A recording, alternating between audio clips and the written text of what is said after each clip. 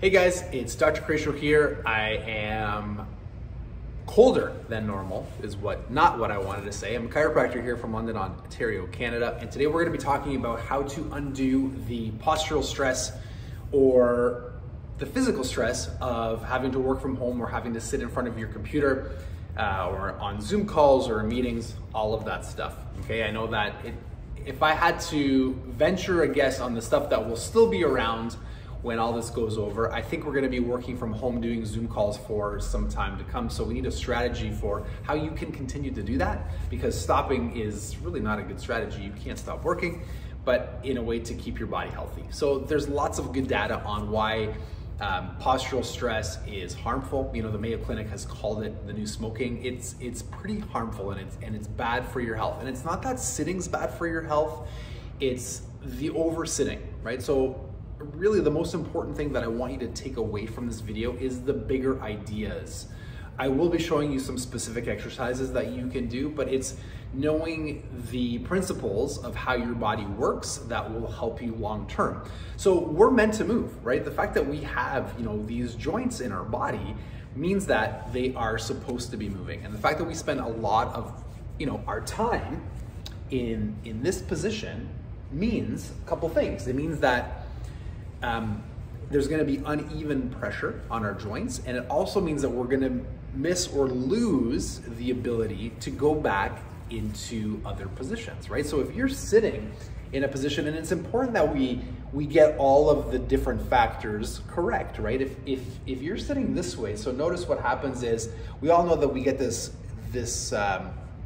beautiful bump in our back, but also my shoulders, they internally rotate this way, which means that my pecs are gonna get tight.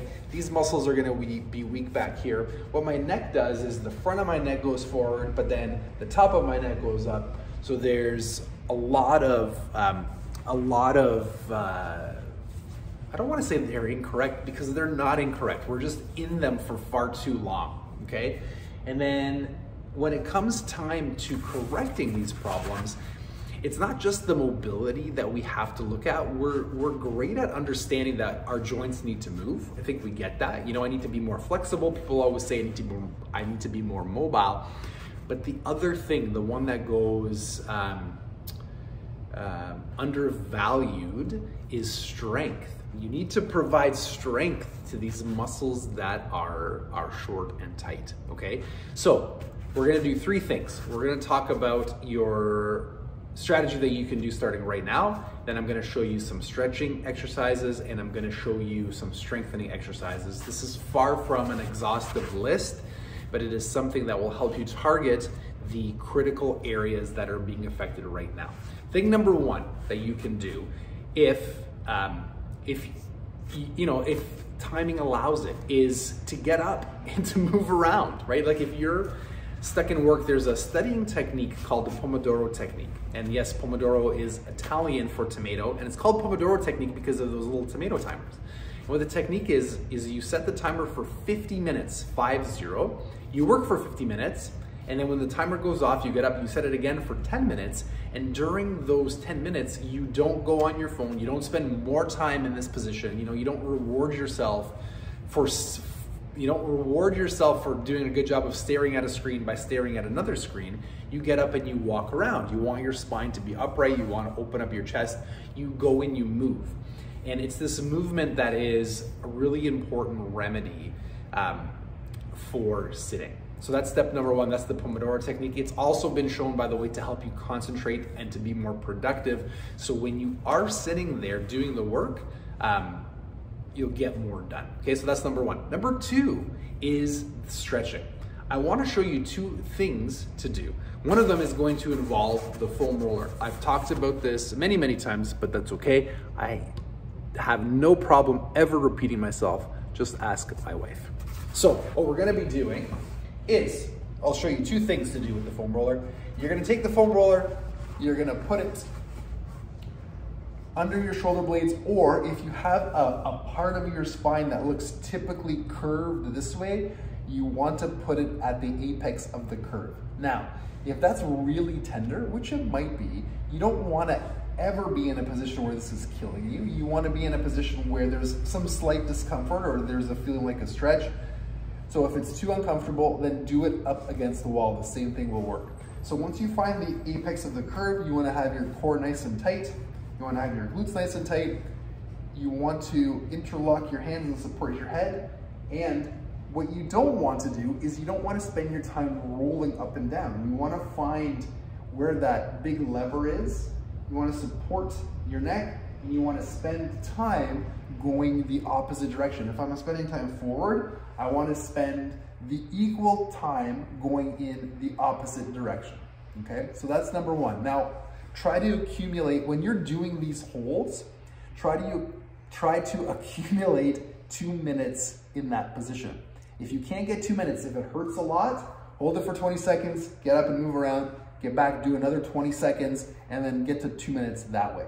Okay, the other thing that you can do is move the foam roller up to the base of your neck, and then the same thing, you want to let your head naturally fall back like this.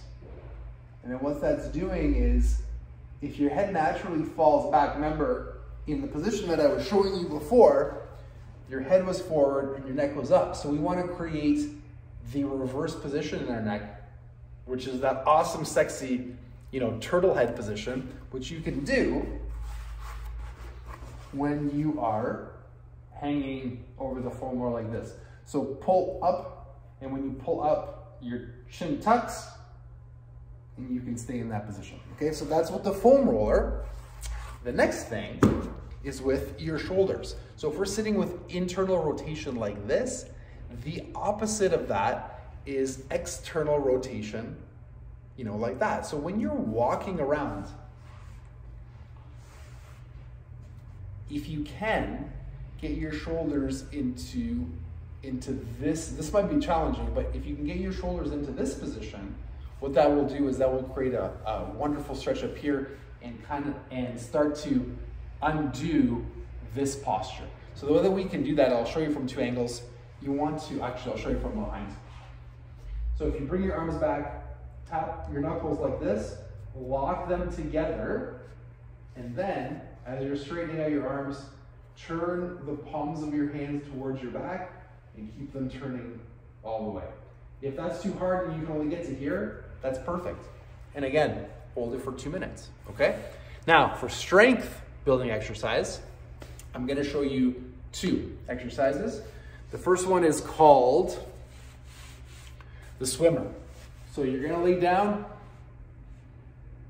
You want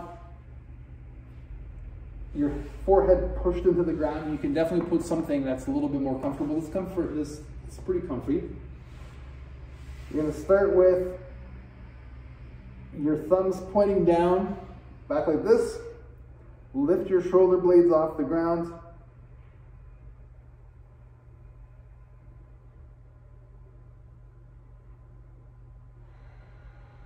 Nice and slow. You don't want your hands to touch the ground. Or if they do, that's no problem. You can also lift them over like this, okay? But the whole point is to build some strength on your back. And the last one that I'm gonna show you is the row. You're gonna need a weight for this one. Back nice and straight. First motion is pull, and then up like that. Nice and slow, squeeze at the top, and then let it go down. You wanna be able to do 8 to 10 aside, okay? 3 sets on both hands. Give those 2 a try. The exercises, the mobility exercises, you can do them multiple times a day. The strength training exercises, try to do them twice a week, okay? 8 to 10 sets, like I said, 3 reps aside on that one. Let me know how it goes. If you have any comments or questions, please post them below. Have a great week. I'll talk to you guys soon.